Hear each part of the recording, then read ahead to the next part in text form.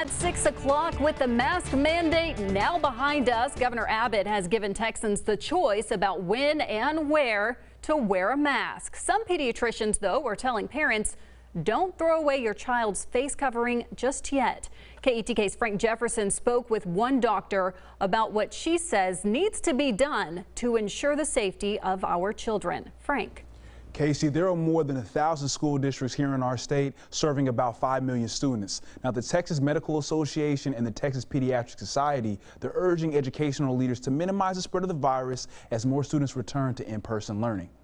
Now, when Governor Abbott, when he lifted that mask mandate, the Texas Education Agency, they told school districts they have a choice to require masks or not to. Now, physicians say that PPE is the best defense against another COVID outbreak, and teachers and staff members are now being vaccinated across our state. And those two groups, they want us to keep the CDC guidelines in place for K through 12th graders. And despite wanting to see students masked up, the doctors also want to see children get back to the classroom.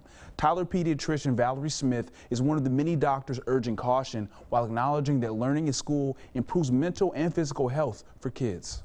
That they learn best in person, but also includes that many students rely on schools to provide nutritious meals for them, as well as the social supports they have from their friends at school, and then also social support services that are provided at schools through counseling departments.